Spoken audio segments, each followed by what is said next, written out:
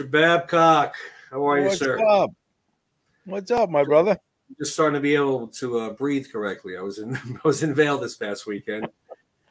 And I you feel like you're sucking on a helium balloon for 3 days? Dude, I come from a state that's a pancake. I mean, well, I shouldn't say I come from a state, but I live in a state that's a pancake. So yeah, when you go, hey, I got a couple of shots we can show you. So when I go up to these mountains here, you know, it's a little rough for me. You know, I think this is what I think of when I go to the mountains. I'm like, you know, that's what I feel like. I don't feel like this. So yeah, you're looking for Noah's Ark up on Everest or something. Oh man, it's brutal. I don't know if you ever gone to any mountains at all, but it takes a little bit. Yeah, that altitude. But then again, you know, like you said, your elevation is what, 300 feet above sea level? I believe the highest point in Florida is 300 feet. So you guys just kind of like walk around with, you know, life vests on all the time. We're not Louisiana, but yes. But I've been looking forward to this episode for quite some time. Yeah. I know you have. Oh, yeah. I know you have. I know this is going to be a fun one tonight. We were lucky enough that our previous guest and our friend Robert Bruzio made the introduction, and we've been waiting for this for a while. We had some hiccups on everybody's end, and I knew it would happen eventually, but I couldn't wait for it to really get going. So usually when we do have somebody like this on, we don't sit here and chat as long as we normally do. We bring them on because you know, they want to talk to them, not us. So yeah, I mean, the appetizers run out in the green room after a while. So exactly. He's done eating. He wants to come out here. So let us introduce the a very, very established producer, Mr. Bill Chartoff. Bill, how are you, sir? Hello, gentlemen. Hi, Tony. Hi, Rick. Thank you so much for coming on. We appreciate it. I know you're a busy man. It's I'm not that busy.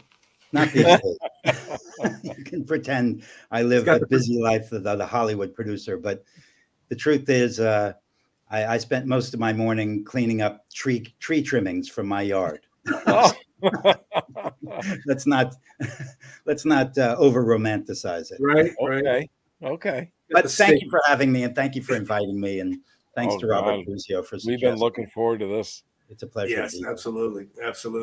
Yeah. So, I mean, anybody that is a Rocky fan and has followed the Rocky world of movies knows that Bill's dad, Mr. Robert Chartoff, produced Rocky, the Rocky movies, I should say, not just Rocky, but won the best picture for Rocky. And I guess, Bill, just to get right at it, I mean, you grew up around Rocky. I mean, Rocky was a day-to-day thing with you. I grew up with my father working in the film business. I mean, originally he started as a personal manager. Okay. He had an uncle who worked in the Catskill Mountains. His name was Charlie Rapp, and Charlie had a pretty good gig going. He would book all the acts, all the singers, all the comedians for the Catskill Mountain resorts, and he also managed the actors, or rather the comedians and the musicians. So he booked his own talent into. So he had a great gig going. Yeah, really. And Charlie was he was known as the king of the Catskills. Charlie. Kind of like Dirty Dancing, right? I was waiting to say that, Tony. Exactly. It's that era. Betty Kravitz, and I mean, it has been documented in several wonderful feature films, that period. Awesome. But he didn't really know my father that well. He was what happened was my father was very close with his sister. Okay. And my father would work during the summers to pay for his college education. His father was who I was named after, was a musician. He played bass with the New York Philharmonic, but he didn't make such a great living. And so my father, Bob, in order to pay for his college, would work as a waiter in the Catskill Mountains in the summers. And at one point, my father's aunt said to her brother, she said, you know, your nephew, Bob, works up in the Catskills as a waiter. And why don't you go see him one day? You know, be a nice guy. And one day my father was, it was in between lunch and dinner. And he got he was resting. All of the waiters would sleep in these kind of dormitories that they would have. Yeah. And one of the guys came to him and said, hey, Bobby, your uncle's up in the coffee shop. He wants you to come up and see him. And so he went up, and Charlie was sitting in a booth. And my father walked up to the booth, and he said, Charlie, I'm your nephew, Bob. And Charlie looked at him and said, you look like crap. Sit down. That's nice. So, how do you do? I know, right? Sat down, and they chatted for a while. And Charlie said to him, listen, next summer, don't do this. Come and work for me. And so thereafter, he began working with Charlie, driving him around and learning the business, really, by, you know, being Charlie's right-hand man. And eventually, he started helping Charlie manage all the acts. And eventually, he graduated from law school and started studying law. But he really hated law.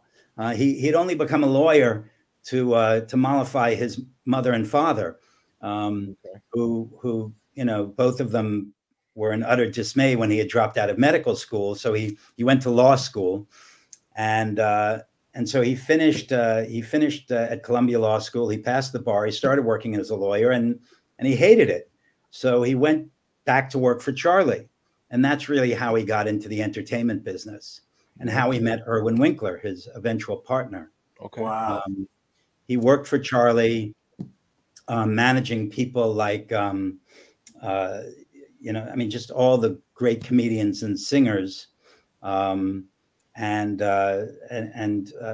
know, and eventually he convinced Irwin Irwin was working at the William Morris Agency.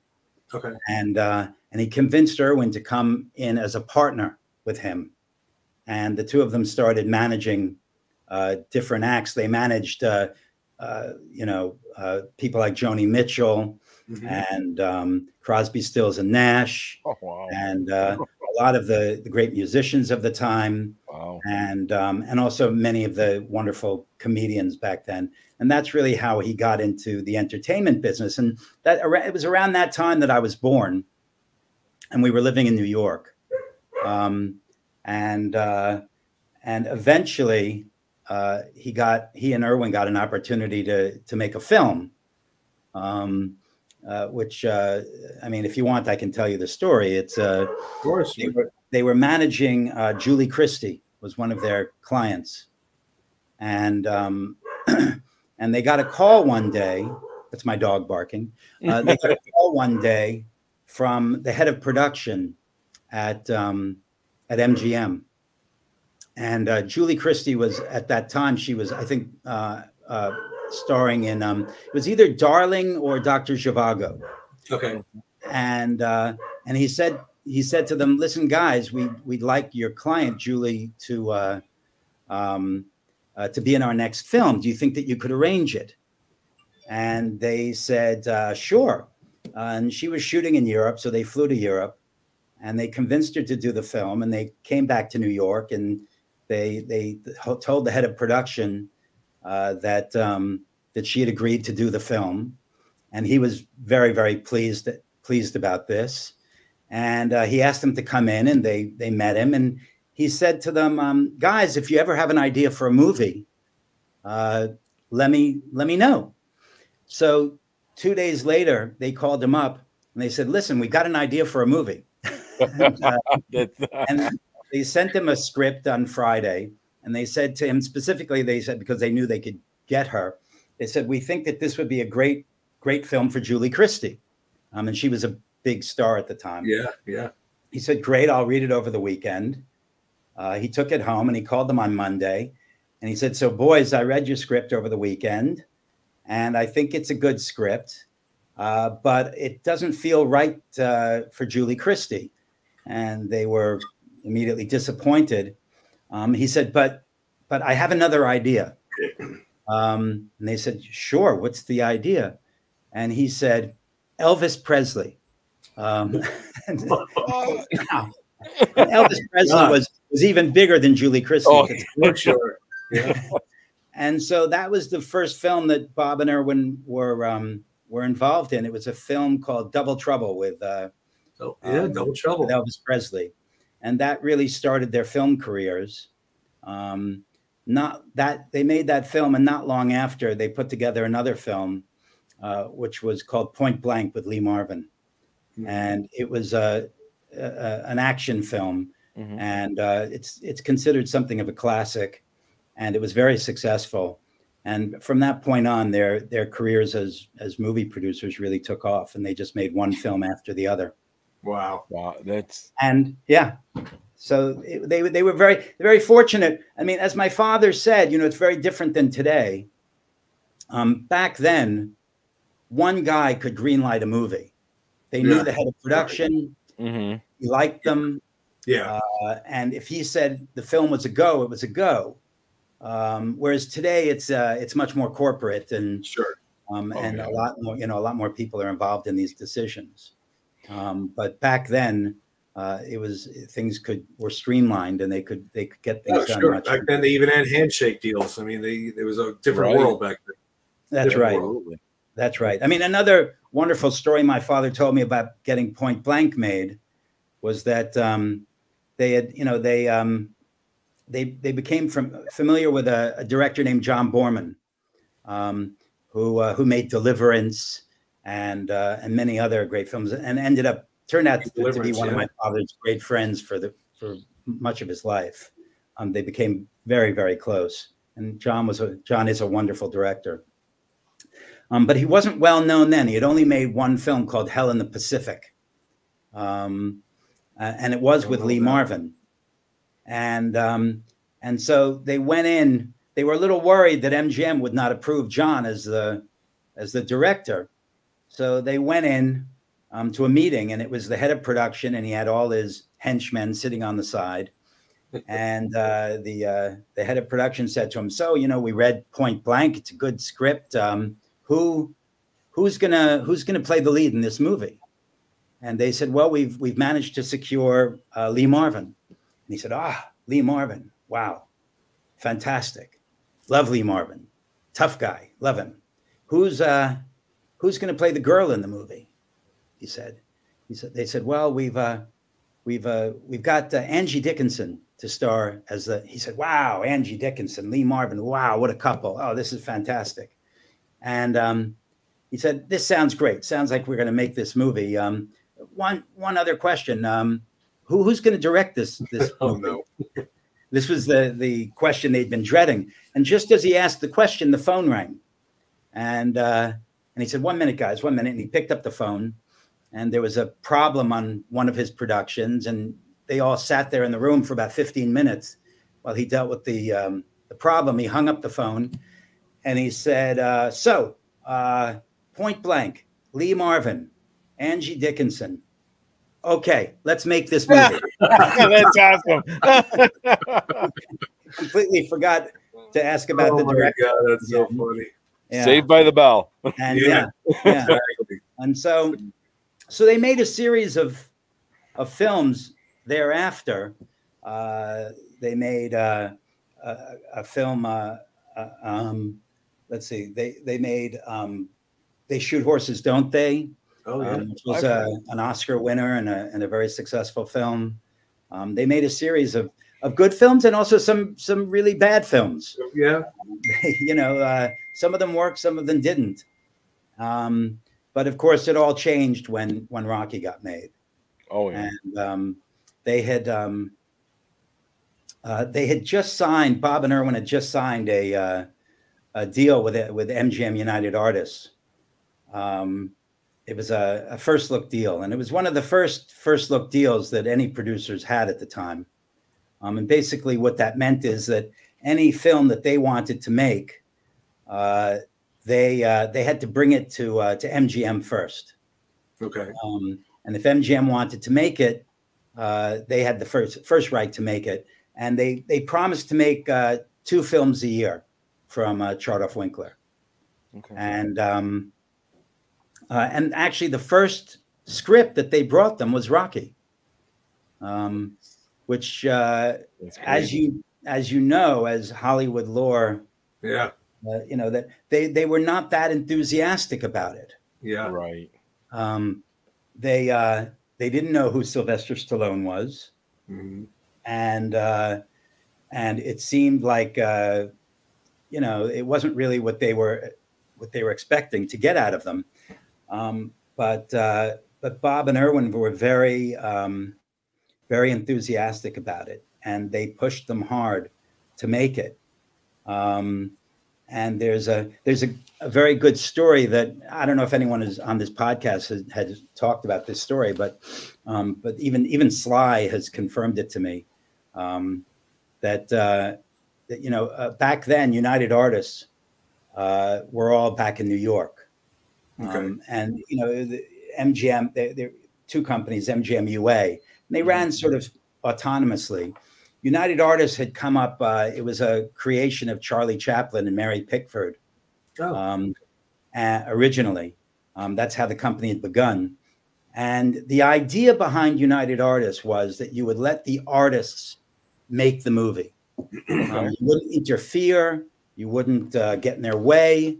You would leave them to do their work once you had agreed to make it. So they had proposed this to UA. UA was not, as I said, was not so enthusiastic about it. But Bob and Irwin sent them a film called The Lords of Flatbush. Oh yeah. Which Sly was in, and Sly had a leading. He wasn't the lead in it, but he had a big role in the film. Yep. And so they wanted to know who Sylvester Stallone was. So they sent a print back then. You know, nothing was digital. They sent a gigantic print back to New York for them, and all the guys from UA got together in the screening room, and they sit down and they start screening The Lords of Flatbush. And the lead of the film was a guy named Perry King. Perry King, yeah.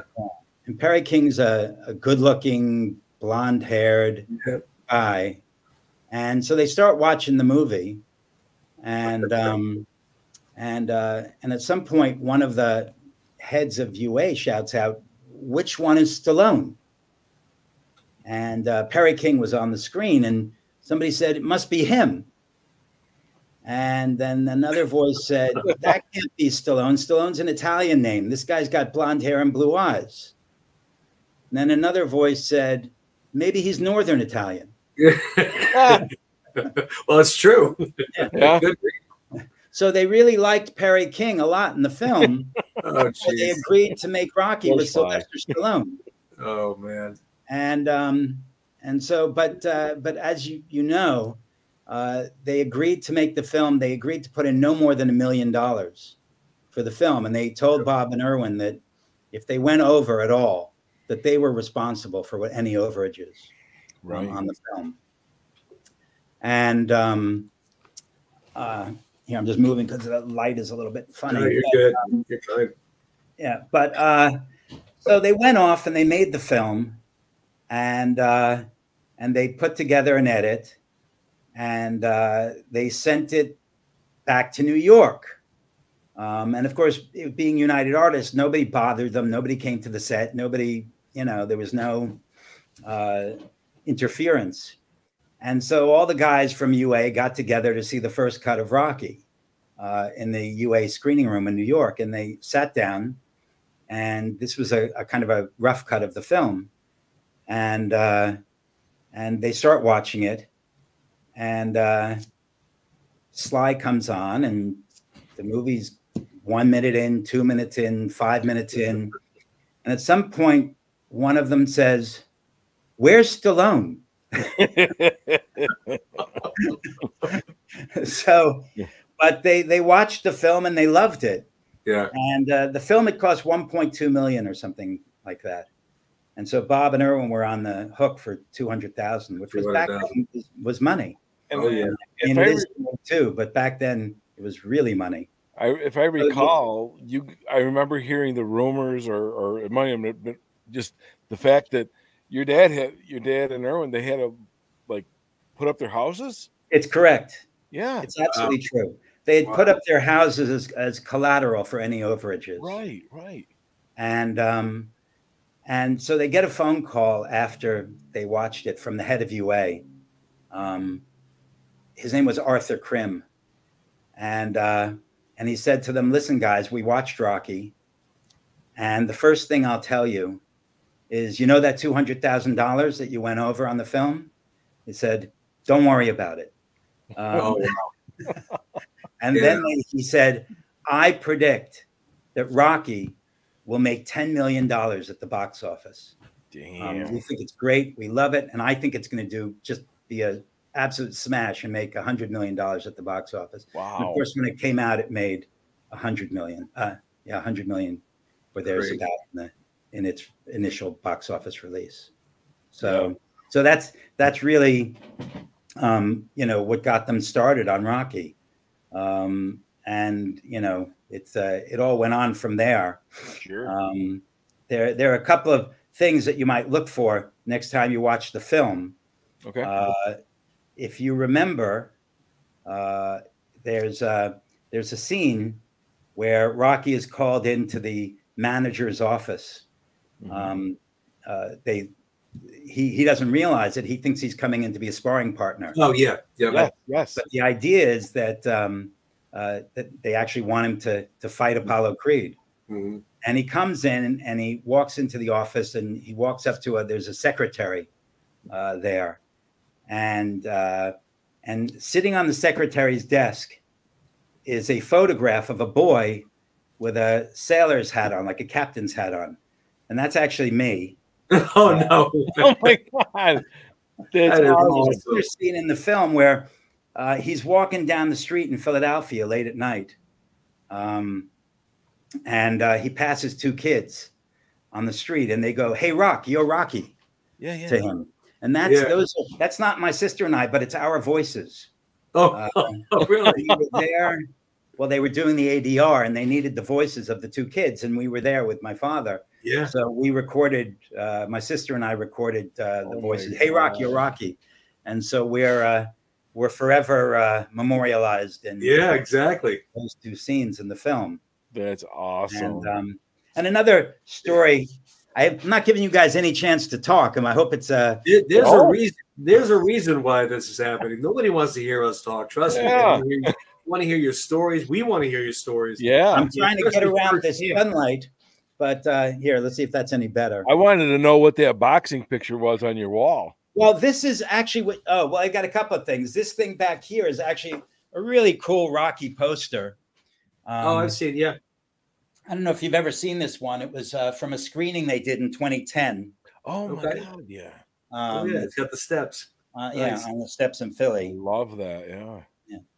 And and here's a poster from Point Blank. Okay. Nice. I love the 70s posters. Yeah. They were so this is just a photo from Raging Bull. Okay. Raging Bull. That's I couldn't really see it, but I was interested in it.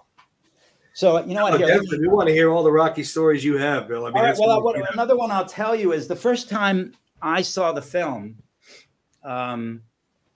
was with it was my younger sister and I. We went with my father and John Avildsen. I was, I guess, about 13. Okay. My younger sister was probably 11 or 12. And we went down into the screening room at MGM, which was in the basement. They had some screening rooms. And so we went down there, and it was just the four of us watching the movie. And that was the first time I saw it. And I remember we really enjoyed it. And we were with Bob and John Avildsen. And after we were done, we stayed in the screening room, and Bob and John started talking about, apparently they were contemplating cutting out the scene with Little Marie. Okay. The feeling was that it didn't advance the plot in any way. And I guess they were looking to shorten the film a little bit. And I remember that my sister and I said to them, "You cannot cut out that scene. That makes you love Rocky. Yep. Feel compassion and sympathy for him." Mm-hmm. And Wow. And we do not. And my sister and I both talked them into not cutting out that scene. Well, I mean, you guys were right. Like, you're absolutely right. It doesn't further the plot line. It doesn't take anything away from the plot, but it develops Rocky into, yes, you like him. He's not a thug. He cares. He's a well-meaning guy. Yeah. And you feel such compassion for him because he tries to do a good deed, a good thing, and it shows that he's got morals and ethics. Mm-hmm. And even if he is, kind of a loser, so to speak, as he would call himself at that point, but he tries to do a good thing, and then he gets rebuffed. Yeah, for trying to do something nice. And it makes you kind of feel even more compassion for him. Yeah. Oh, absolutely. Yeah. It's a key scene, I think, in the film, and I'm so glad that they kept it. I mean, the key scene, in my opinion, in that movie is that scene after he goes to wander around the spectrum the night before the fight. Mm-hmm. And he comes back and he's sitting on the bed and and he says to Adrian, "I can't do it. I can't beat him." What he says. Rumor has it. I'm sorry to interrupt, Bill. Yeah. But rumor has it that they were trying to cut that as well. I've read that before. That they were trying. I never heard that. Okay. I never heard that. It would have been very hard to cut that scene because what he says is so vital, which is that it doesn't matter if I win or lose. What matters is if I'm standing at the end after 15 rounds. He says it doesn't matter if I get my head bashed in. Yep. But if I'm still standing after 15 rounds, I'll know I wasn't just some other bum from the neighborhood, I think are the lines. It sums it all up right there. And that is such a key moment in the movie because he sets his own goals. Mm-hmm. And that's what Rocky does in all the sequels. The goals are not ones that are set by people. He sets his own goals. Right. And that's so key to us appreciating, we all relate to that, that we must decide what's important for us rather than taking it from the outside world. Exactly. We've said before is that all of the movies have such a life affirming, the messages that are portrayed through them. You can't walk out without just feeling the adrenaline in every cell of your body and just wanting to be a better person, to try that much harder, to go a little bit further. Every one of those movies just, they do it to you. Yep. My father said in an interview he did, he was asked about boxing because, of course, he also produced Raging Bull and all these boxing films. And he said, "Listen, I don't like boxing. I'm not a boxing fan." There it is. Yeah. Well, here are a couple of frames from the opening of the film. Oh my God! Oh, wow. You remember these ones? That I got. That's awesome. You can see them in there. That's when that's when they're playing the music. That's the slow motion opening. Yeah. Yeah. Wow. He said, I'm not a boxing fan. I don't even like boxing. My father said. He said, but what I like is a good story and good characters and characters that you can feel for. And my father was a proponent. It's always been that in Hollywood that films get made because in many cases, just because they have big name actors in them. Mm-hmm. And so the financiers can feel more secure that they'll make their money back because people want to see a movie with this big star, that big star. Right. And my father also, and I think it's part of why they, in the end, did push to get the movie done with Sly, who was unknown, because I think they recognized that he may not be a well-known guy, but he's a very talented actor. Mm-hmm. And that in the end, people don't go to see movies for big stars. They go to see them for good stories. Exactly. I mean, there's been plenty of times where I've gone because of the big star. It wasn't a great story. It wasn't a great movie. It was okay. But the story or the characters, they grab you, you're in. Yeah, you're in. You know. Yeah. When you wound up doing Balboa, 2006, was that almost like a I guess I could say a bucket list item of yours that you wanted to produce a Rocky movie? You know, your dad and yourself. Can I tell you one more story about Rocky? Okay. You can tell me as many stories about Rocky as you want. I don't know if anyone has told this story. I don't know if anyone has told this story. There's no tape length on this, Bill. I will get to Balboa for sure. Have people talked about the ice skating scene on this podcast? About how there was no extras and that's how right. They did it? Yeah, right. Yeah. So you know about that? Yeah. I mean, I always think that's another scene that really speaks to John Avildsen and his brilliance, and how, in a way, the fact that they were under-resourced in making the film forced them to be creative in the way that they did things, and that the movie came out so much better for it. The fact that they couldn't afford to pay extras meant that they had to figure their way out into that ice skating rink, and Rocky had to pull a little bit of a con job, and the only reason is because they couldn't afford all the extras. Right. I think it worked out better. It worked out better. You know? Yeah. I thought it was the scene was more intimate. It wasn't, it wasn't people skating by and a lot of crowds. It was more intimate. She was able to talk. It was definitely much better. Yeah. And it's unexpected. It's unexpected. It's not what you expect from the ice skating scene. And that brings us to Balboa, because in Balboa, of course, he goes back to the ice skating rink. And I think that this is the night that Robert Bruzio was there on the set. Okay. If I recall, probably the first time I met Robert, that we shot, we shot on an empty kind of just an empty, in the middle of Philadelphia, this kind of empty lot. And that was theoretically where the ice skating rink had been many years ago. And Rocky talks about how he met Adrian there and how much he misses her and what, so no, producing a Rocky movie was not on my bucket list. What I would say is I worked, I've been so fortunate to have, my father was, number one, such a wonderful man, and a loving father, and just a, a good guy, just a gentleman. So I was very fortunate to be born his son.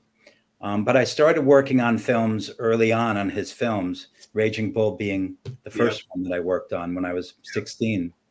And what happened really... what did you do?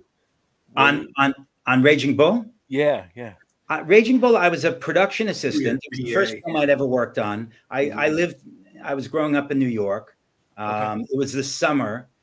We were shooting in New York. And I had no experience at all working on a film set. So I basically brought people coffee. Okay. I would bring the film to the lab at the end of the day. Okay.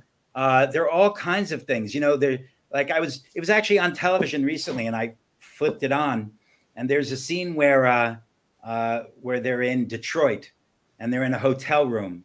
And the fight has been delayed because of rain. And, Jake LaMotta is stalking around the hotel room, and he gets in a fight with his wife and with his brother. And he's all anxious and nervous before the fight because it's been delayed, and he just wants to get out there and fight. And I don't know if you remember the scene, but there were two guys, the doctor and the manager, I guess, practicing sewing up a. I do remember that. I ran out and found the stitching that scene. Okay. There was we didn't have any of the the wire or the thread that they used. I remember I was watching that scene. I went somewhere in New York to find actual stitching. Oh, that's awesome. So you end up doing all kinds of odd things, that. And then what happened is later, and I was at that point in high school. They were editing in New York, and so I would go to high school during the day, and in the afternoon I would go to the editing room, and I was working in the editing room. It was the first editing room I worked on. I worked on several after that.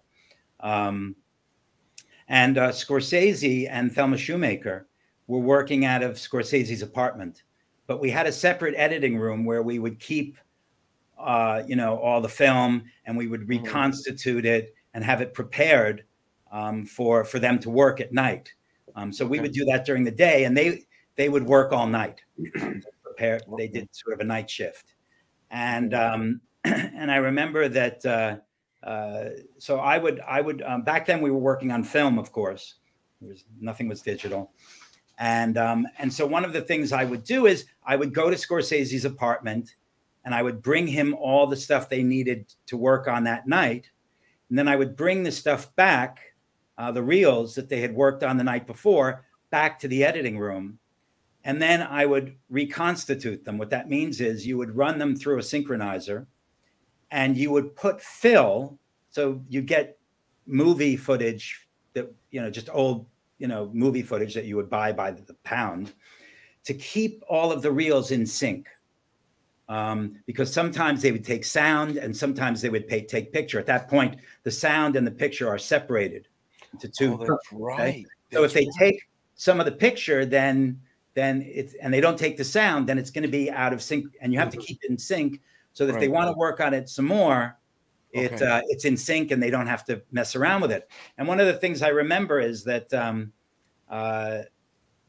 we had a funny, thing there, that all of the fill that we would get to fill was all this old porno movie. So on Friday nights, we would all have and all the editors back then smoked like chimneys, and so we'd all sit around in the editing room, and we'd drink and we'd smoke and we'd watch the porno films we had as film. So that's hilarious. And it was, I was so lucky because, Thelma Shoemaker and Sonia Polanski, and the people that worked there were always so kind to me and anxious to teach me. And it was just the best afternoon job anyone could have. That's amazing. I remember Jake LaMotta would come to the editing room on occasion, and we were under strict orders never to show him anything. Never. And so he would be trying to look at stuff and we would be hiding it from him. And what a great first movie to work on. I was really lucky. I didn't know one movie from the other. I'd never worked on. Could I ask a question? No, sorry. No. Sorry, Rick. No questions. Is it my turn? Time's up, Rick. Okay. I want to hear more Rocky stories. I know. Go ahead. Well, it's your show, man. It's just since you're talking about the editing process, and all the knowledge that you have about it. One of the questions that we had was, and we've discussed this at many lengths before, is when you're doing the movie and you edit and you cut out certain scenes because you, like you said earlier, that you feel maybe they don't advance or whatever the case may be. But like on Balboa, for example, or Creed and Creed 2, there were some deleted scenes on there in those movies that Tony and I have discussed. Like, oh my God, I can't believe that they were not actually included in the movie. How do you go about, if that's your job or somebody else's job, the process of saying, no, I don't think this is going to work, or it's just going to make it too long? In today's day and age of movies where they can go up to 4 hours long, does it matter that much? Well, the film is almost always too long on your first cut. It's almost always the case that you're going to have to lose some things, and it's painful to lose certain things, especially your babies. The wonderful scenes that they just, as I said, maybe they don't advance the plot, and you just have to, as they say, you know, kill your babies sometimes. And I've seen it on occasions, and it's you know, I mean, a lot of times what you do, not a lot of times, I mean, today, always what you do is, you know, you get a cut of the film and then you show it to a small audience and you ask them questions after, and you get a sense of what they're understanding, what they're not, what they're liking. Do they feel the film is too slow in places? Is it too, does it move too fast in places? Are there areas where they feel it kind of loses momentum?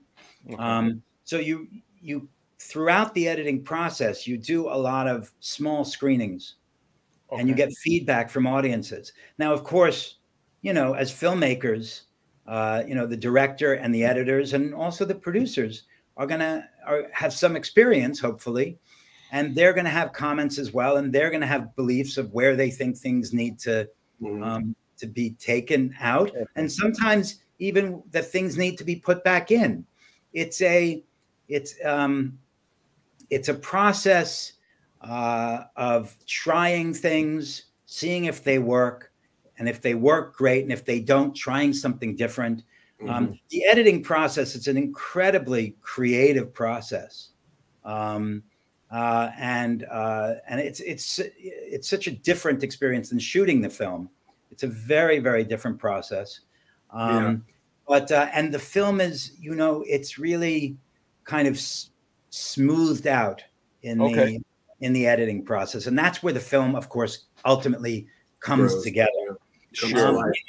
You know, one scene that I still, you know, still breaks my heart that was cut out was there was a scene in Creed 2, a wonderful scene with Sly giving a eulogy. I was going to say that for Spider Rico. And I have to tell you, I remember talking to Sly after the scene, after we shot it. He was so brilliant in the scene. So he was incredible. It was so moving. He was so brilliant. And ultimately the scene had to get cut out. The film, we just had running length issues. But it broke my heart that the scene got cut out.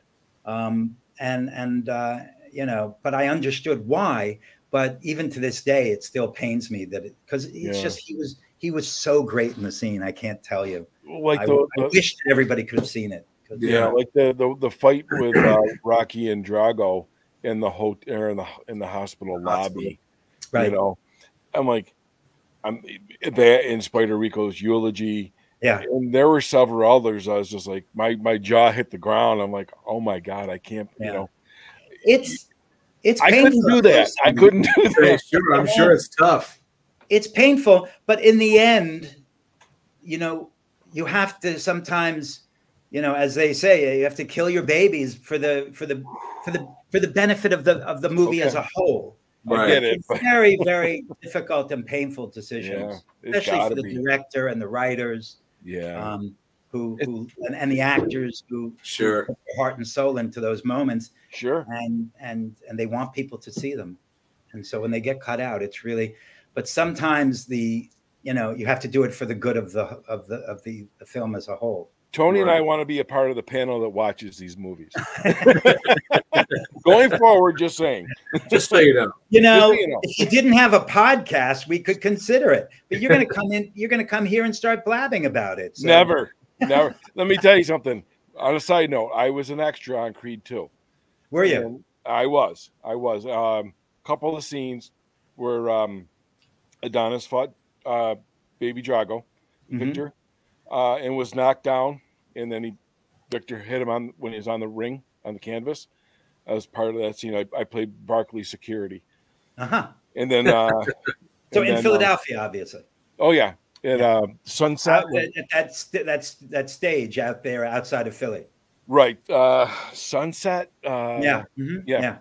And then also at Adonis, the walk-up scenes, Victor and Adonis in Russia. I was part of those. Okay. Me and my wife were there. Amazing moments we'll never, ever, ever forget. And that's where I got to meet Sly. See now, Bill is immortalized in Rocky with his right. He's got you're immortalized in Creed 2. We got to do something about that. I have. And I know, Tony. Robert mentioned I got him and his daughter, but unfortunately that scene got cut out. Oh, jeez. They came to Philly, and Robert and I are good friends, and that's right. He told us. Yeah, and I was really happy to get his daughter and he into that as extras, and unfortunately it got cut out. Yeah. Speaking of which, I noticed you were showing those photographs during the introduction of Sly in the mountains. And that's clearly from Rocky IV, of course. It's right here. This Russia, yeah. That was actually in Jackson Hole. I was there. You were there? I was in Jackson Hole, Wyoming. Yeah, and it was gorgeous up there. I worked on Rocky IV. I worked as a location manager on Rocky IV. Okay. So you pretty much, you were involved in all the Rockies in some way. Not all of them. Not all of them. No, but you were. I was around for a lot of them. Rocky IV was the first Rocky film I actually worked on. Okay. But I will tell you a story. I was going to boarding school in New Hope, Pennsylvania, and they were, of course, and my father was in Philly shooting Rocky III, and I came for the weekend. I came to Philadelphia to spend the weekend with him when they were shooting. And I get there kind of Friday evening, and he says to me, "We're going out to dinner." I said, "Okay, who are we going out to dinner with?" Now, my father was very, very friendly with Burgess Meredith. They became who played Mickey. Burgess and my father was with Burgess probably the day he passed away, and they were great friends. And Burgess loved wine. He was a real wine connoisseur. So anyway, he said to me, "We're going out to dinner." This would have been Rocky III. We're going out to dinner with Burgess and with Mr. T. Oh, what a combination! And he said, "Mr. T is one of the actors in the movie. You're going to meet him. We're going down to the lobby now. We're going to meet him, and we're going to walk to the restaurant. And trust me, you won't forget him." And he told me a story about Mr. T, actually, I think before we met him, that Mr. T's real name is Lawrence. And he said to me that my father, was the only one who was allowed to call him Lawrence. Oh my God. And that the reason he made everybody call him Mr. T, because when he was a boy growing up, his father, I think he used to shine shoes, his father, and everybody used to refer to him as boy. They would say, "Hey, boy, boy, clean my shoes, boy." And he said, he said to himself, "When I grow up, nobody's going to call me boy." And so that's why he named himself Mr. T. Gotcha. Is T for his last name? I don't know his last name, actually. I just know that his first name is Lawrence. I never really, I guess you can Google it. I'm presuming it is. But so we go out to dinner together, and we start walking. And Philadelphia was a tough town back then. And we decided to walk to the restaurant. We're going to a French restaurant. And we walk through some of the toughest neighborhoods in Philadelphia. And Mr. T looked just like he does in the movie. He had the mohawk and the feathered earring, and he's built like a truck. And it's these three white guys walking through these tough, dangerous neighborhoods in Philadelphia with Mr. T. And you never felt so safe. Yeah. Into a bad neighborhood. You know that you were with Mr. T. Nobody was going to mess with you. No. Right. And we went to this French restaurant, and I remember that Burgess was ordering all of these great bottles of French wine and giving us all a lesson in wine. My father, Mr. T, and I, a lesson in fine French wine. It was a wonderful evening. Very, very memorable. Awesome.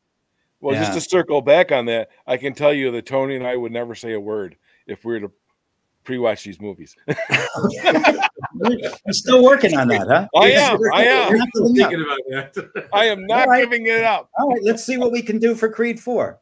Yeah, please. I'm all in. I'll sign a non-disclosure. We're good. Yeah, absolutely. Do you have any stories from Rocky 2 since we skipped over that one? I didn't work on Rocky 2. The only thing I can tell you is that I remember, I was just a kid. I guess when they made Rocky 2, I was, I don't know, 14 or something, 15, maybe 14. And I remember that that I was with my father, and I overheard him talking about Rocky 2. And I said to him, "You're going to make Rocky 2?" He said, "Well, we're talking about it." And I said to him, "Don't do it." Well, thankfully this time you didn't listen to you. Rocky was perfect. Everybody loved it. Which is true. Don't ruin it. Just leave what's well enough alone. Yeah. Wow. You won an Oscar for it. You made good money on it. It will be remembered forever. Forever. Don't do it. Don't destroy it, I said to him. Thank God he didn't listen to me. I must say, that time, good thing he didn't. Is exactly right. And this was back when, before there was, everything had a sequel all the time. That's right. Sequels were not so common back then. Yeah. They were not so common back then.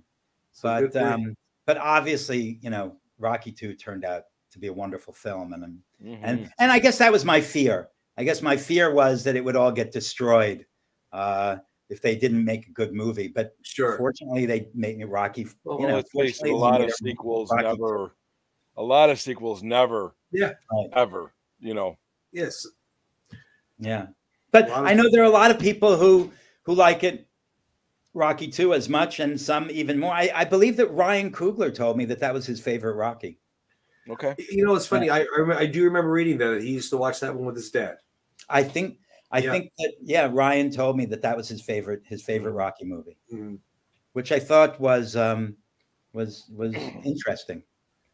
It's funny because Rocky used to be my favorite above all of them. I'm older than most of the people. When we talk about them, we bring them on the show. I was 10 when Rocky came out, and when Balboa came out, I was 40 years old, and a lot going on in my life. So the older I get, the more I relate to and understand Balboa more. Absolutely. Than the others. Yeah, I mean, the thing with Balboa was that, Rocky V had been, had not been a success. And it was critically panned. It was the first of the Rocky films that really didn't enjoy financial or critical success. And I think that it really ate at Sly. Yeah. That it But one of the things I remember is that when we started working on the film and announced that we were doing it, all of the talk shows, and then late night hosts, they say, they've announced that you're doing Rocky Balboa. What's Rocky going to fight this time? Alzheimer's disease? Yeah. There were all kinds of. Are they fighting in wheelchairs? People were making fun of us. Yeah. But they didn't know who they were dealing with. They didn't know they were dealing with Sly, who is an incredible workaholic. I don't know I'm sure everybody has told you his work ethic is second to none. Really, 2 of the best movie speeches, in my opinion, ever came out of that movie. That's right. One in front of the boxing commission and one on the street corner. One with his son. Yeah. Boom. One of the things to look for in the scene with his son is that I remember we shot so many of these movies all night in the winter in Philadelphia. It was not easy. A lot of these movies had a lot of night scenes, and we would shoot all night in, it would be 15 degrees out and snowing. And I remember that night, we had a lot of problems because it was snowing when we shot one side, looking one way. And then when we turned around to shoot the other side, it stopped snowing. Oh, no. And it was really havoc. But what a great scene it turned out to be. Yeah. And of course, I think working to our benefit was that people's expectations after Rocky V were not so high. you know? And so when we actually delivered, you know, an exciting, moving, well put together, wonderfully written and directed movie by Sly and wonderfully acted by, you know, all these wonderful cast members. Oh, you know? Absolutely. People went in with low expectation and they got something very different than what they expected. Well, and considering it was 16 years later, you also got a lot of new people that really maybe even didn't know Rocky, didn't know the failure of Rocky V. Right. So, and it's a good testament to how a good story and a good character can make you love the movie. Once again. And that character of Rocky is so infectious, whether he be 30 or 60 or 70. There's something about that character that, you know, and you know, it's amazing to see Sly. He just falls right into it, you know. I'm sorry. No worries. He just falls right into it, and he just knows how that people respond to that. Sure. And of course, I want to, of course, mention, you know, Burt Young and Carl Weathers, who we lost both of them recently, and Burt was like family to me. My father and he really loved each other, and Burt was such a kind man and such an interesting guy. And as Robert talked about him on the podcast you did with him, he was just such a joy to be around. Such a lovely, warm, you know, and I didn't know Carl quite as well, but I saw him on many occasions, and he was always very warm and kind and pleasant. He was just always a very nice. It's really sad for us to have lost both of them recently. Absolutely. And, it was only months apart too. Yeah. It's really, I mean, it's really really heartbreaking for us because all these people all became, you know, it's kind of like a big family. So sure. Well, sure. When you're working with 4 movies with one actor, or 3 movies with this actor, 6 with that actor. I mean, Burt was in all of them up to Balboa. I mean, so you know, it does become, I mean, they all get together and do it again. It's got to be hard for them to. I mean, I'm sure you probably saw it. Sly went on social media after Carl Weathers died, and he was visibly choked up, and it's tough. It's tough. I mean, we feel that as fans, and we don't even know them. Right. They were having a hard time finding that an actor to play that part. And I remember my father told me that they couldn't find the right guy to play Apollo Creed. And they were doing a casting session one day, and Carl walked in there. And apparently, he just had a couple of minutes. He had to catch a flight back to the Bay Area, and they wouldn't let him leave. They said, "No, you're not going." You know, and you know, because finally, I think they felt the minute they saw him and the minute he was reading, they found their guy. When you were talking about the popularity of, you know, Rocky, whether age 30 or 60. Were you on set on Balboa when they were at the Italian market? I was on set every day. Okay, so there's truth in that where they weren't yelling Sly, they were they're yelling Rocky. Listen, I'm telling you, it's amazing being with Sly in Philadelphia. I remember we would fly in to do. This is before we were shooting the movie, just to do some location scouting. Okay. We would fly in and we would walk through, you know, these neighborhoods in Philadelphia. We probably should have had more security with us. No, really. And people do not yell, "Hey, Sly." No. In Philadelphia. When they see him, that's exactly right. They yell, "Rocky, Rocky, it's right. Hey, Rocky's here." You know? And people, "Rocky's here?" You know, they relate to him completely. I mean, at least so many of the people on the street. And there were times where, you know, all of a sudden we'd have, you know, 10 people, then 20 people, then 50 people surrounding us. Yeah. You know, and it was kind of incredible how relaxed Sly was about it. Well, it is crazy. It is crazy. them. I was like, wait, this may not be good. I mean, we're in some of these terrible neighborhoods, Kensington in Philadelphia. Yeah. And all of a sudden we're surrounded by 50 people, you know, at 11 o'clock at night. Yeah. But they love him and he loves them. And so, yeah. Because I had read at the Italian market during that filming that you guys had to like move that along expeditiously because it was getting out of control. They come from every nook and cranny to see Rocky. And you know, I mean, it's Tony, wonderful. we would have been there. Oh, it's incredible. It's incredible. The connection that this character in that city have is just it's something totally unique. Agreed. And you know, the funny part about that, what you just said, is that I don't think it would have worked with any other city. And I mean, I'm not from Philadelphia. I'm originally from New York City. I don't think it would have worked in New York City. I don't think it would have worked in Chicago, Boston. For some reason, the city is much of a character of that film as Rocky or Adrian or anybody else. You know, I think one of the reasons they shot the original film there, I don't remember this exactly, but I think it had something to do with the fact that there wasn't a union there, or there weren't many union members there. Okay. And shooting the film on such a low budget would have been impossible working completely union. And that you could never have done it in New York. That was such a union town. Right. But I don't know the exact story behind it, but I believe it had something to do with the fact that the union, the film union there, IATSE, was not quite as strong, and they could get away with a lot of stuff that they maybe wouldn't have otherwise, if I'm not mistaken.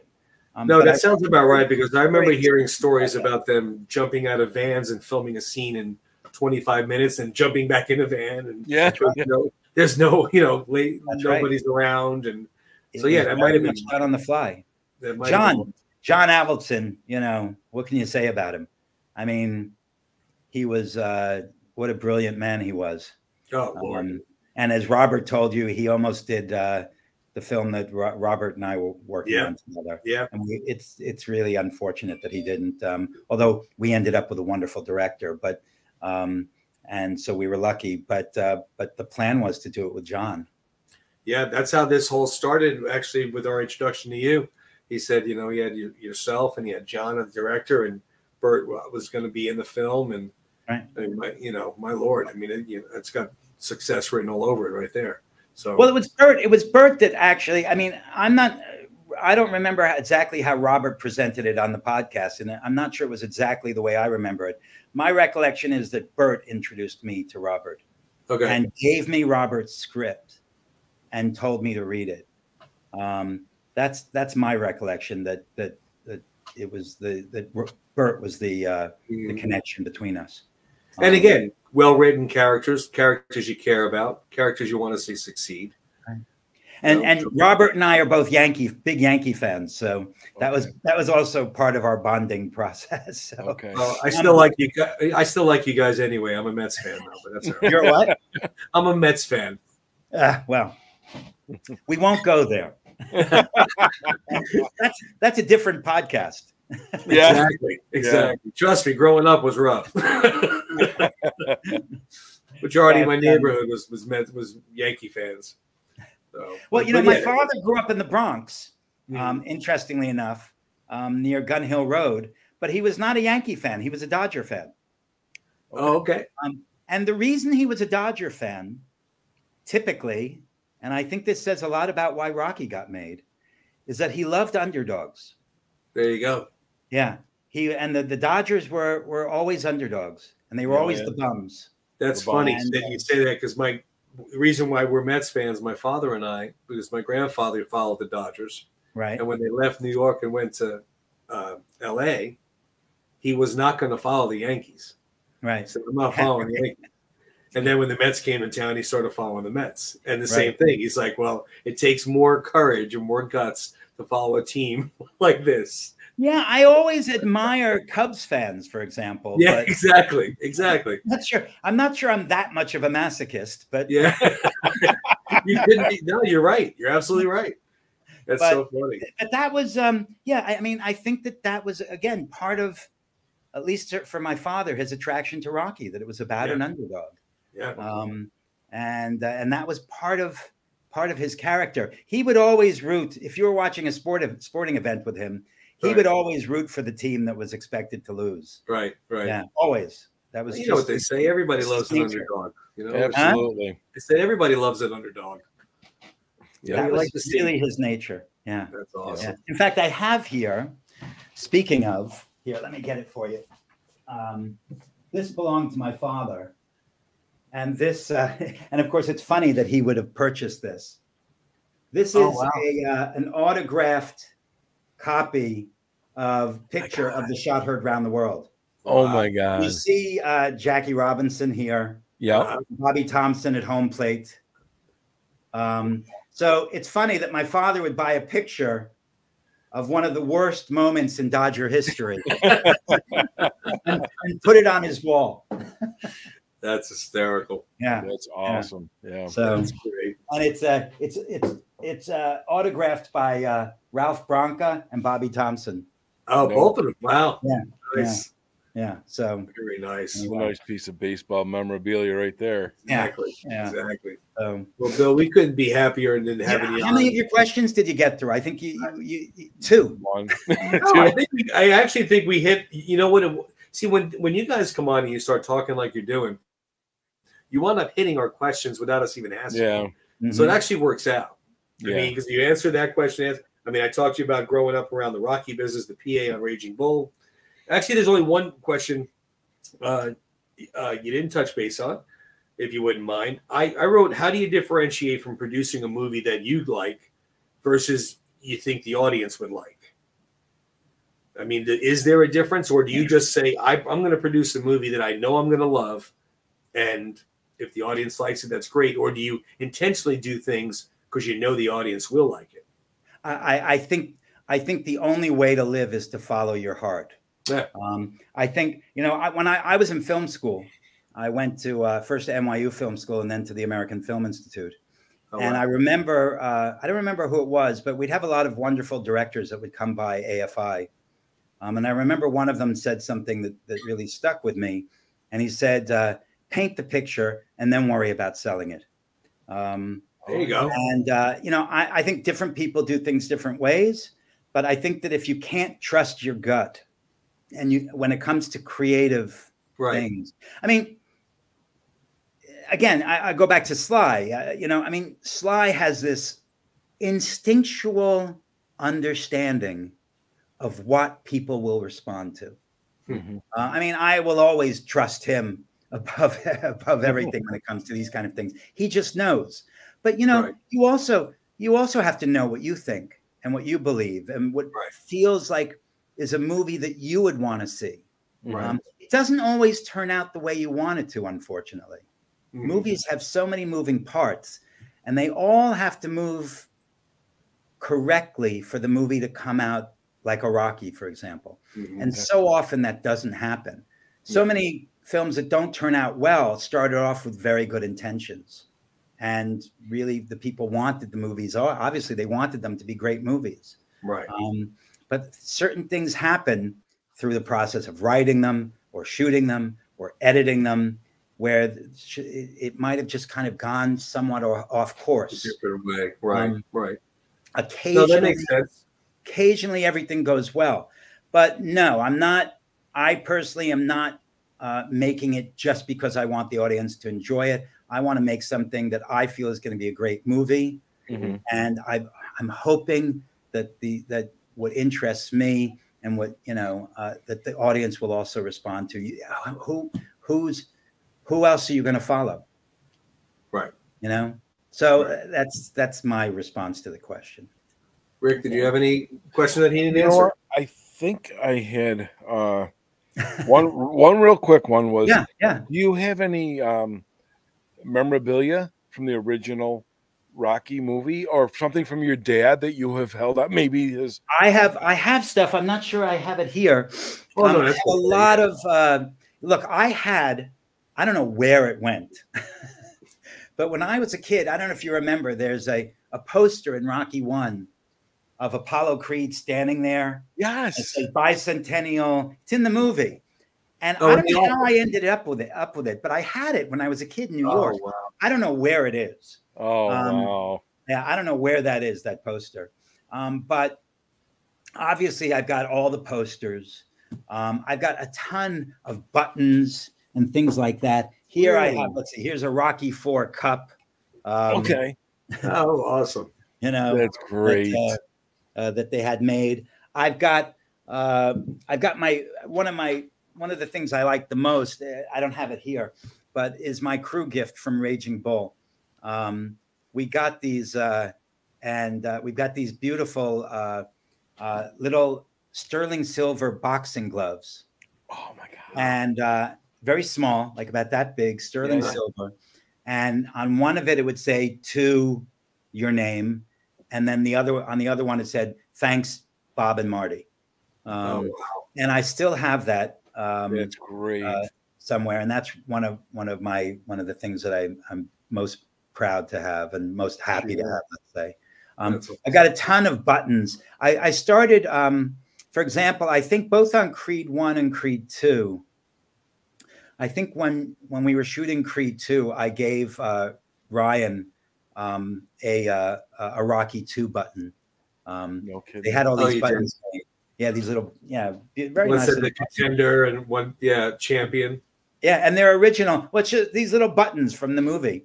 So I gave Ryan a Creed 2 button, and I think I gave Stephen Capel a Creed 4 button. So I have a bunch of these buttons from the original Rocky movies that they would have made for each movie. I gotta tell you, here's my introduction from let's Creed. see, here is I was wearing this morning. Here's my Creed, I don't know if you can see it, my Creed crew jacket. Oh yeah. Creed 1. I have an amazing jacket, very 70s or 80s, I guess, from Rocky IV. It was kind of one of those silk bomber jackets. Oh yeah. Oh yeah. And on the back, it's got a big patch it's got the Creed IV logo in it of the US and the Russian flags. Okay. So I got one of those somewhere lying around. In some closet somewhere. So there's a lot of stuff lying around. Very cool. That's so awesome. Yeah. I was saying under my breath that on Creed, the original opening, when it comes into what was his name, and it goes to that music, and that's just like, it just hits you. It's like bam, love it. I remember, the first time we saw that with the music was in the studio when we were recording the music. And man, when you saw that with the music, you were like, wow. Yeah. that is going to really hit home with the audience. It resonates for sure. Definite impact. Impact. Yeah. It hit the like we said. It was a lot of fun to see that for the first time. Yeah. Very cool. We could talk forever, Tony. I know, really. That's why I said, Bill, it says in audio tape in the old days where we're going to run out of time. So I know. We have to stop it eventually. I know, but we couldn't thank you enough for coming on. Well, maybe we can do it again sometime. Absolutely. We would be loving to hear. We might be enjoying it, but the audience might be bored out of their minds at this point. Well, Rick and I we're painting the picture. That's why we do this. We're not making millions. Yeah. The good thing is they can just turn it off. So exactly. What did you say about painting the picture? Right. That's right. That's right. Yeah, that's right. Yeah. No, really, we thank you so much, and we would love to have you on again. We love hearing the Rocky stories in the old days, or Creed stories, or future stories. So it's been a lot of fun. Would you come back? A lot of fun. I watched some of your podcasts. I didn't. I'll be honest with you. I didn't know that it existed until Robert told me. Understood. No, understood. I do no social media. None of I was unaware of it, so I did put on some of the podcasts and looked at them before, and I just think it's so wonderful that this podcast exists. I was surprised, pleasantly surprised. So happy to know that it does exist. So happy to know that there are people out there who are so interested in these movies and all the other things around these movies that you guys talk about. and it's really been wonderful sitting with the two of you, and I'm really honored that you asked me to come on. So thank you. Well, formulate all your thoughts, because we're going to have you back on so you can tell more stories. Yeah, sounds good. Sounds Thanks good. again, Bill. Thank you so much. We really appreciate it. All right, guys. A real pleasure. Real pleasure talking to you. Take care. We'll see you. Well, see, now that was that was worth the wait, wasn't it? Oh my God, Tony, that's like freaking. Wow. I was looking forward to that so much, and I'm so glad he had as much fun as we did. What a pleasure to talk to. My goodness, what a pleasure. Love the stories. Keep them coming. I know, and he's like, "Can I tell another Rocky story?" I mean, it's like, what do you mean? Can't? Yeah, absolutely, please. Oh man, let me go grab a pillow and a blanket.